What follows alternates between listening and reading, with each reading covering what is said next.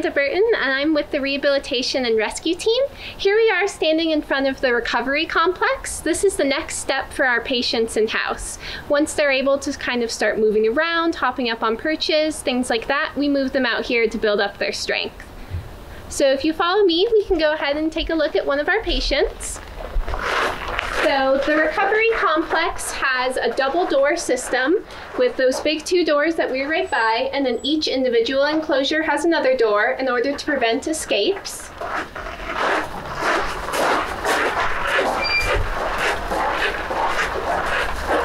And down here, this is one of our patients. He is an immature bald eagle, this year's kid, who unfortunately fell from his nest and injured his leg. Now that he has recovered his leg, we are simply waiting for the migratory northern balds to come down, so that way we can release him into a group so the older balds can teach him how to hunt, how to steal food from other bald eagles, as these guys do. So we can go ahead and crack open the window and we can give you guys a peek at him.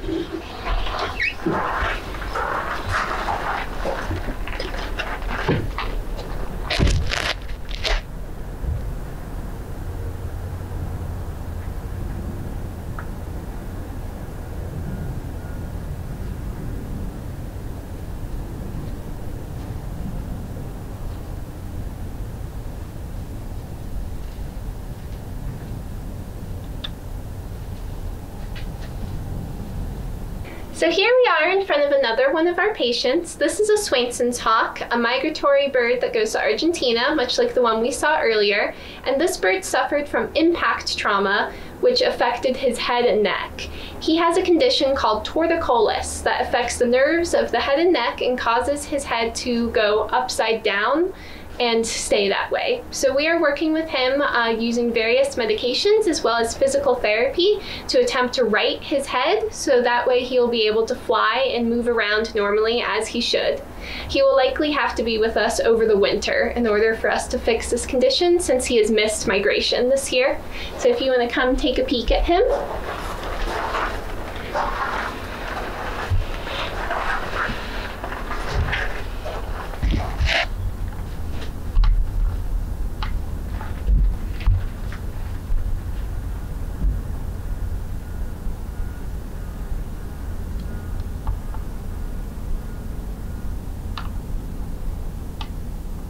And here we are in our small flights of the recovery enclosure, and these birds are all of our little guys, birds like American kestrels, eastern screech owls, the small but mighty raptors. So in here we have an American kestrel who's been a victim of a methane flare. The birds either perch on top of these burners or they fly through the hot heat above the burners, and it singes their feathers down to just little shafts. This is an infrequent injury that we get, but we are seeing it increasingly more and more in the years. We usually see about 2 to 3 of these birds each year, and they're always a challenge because they have to stay for an extended period of time to remolt all of their feathers. So if you'd like, you can take a peek at him.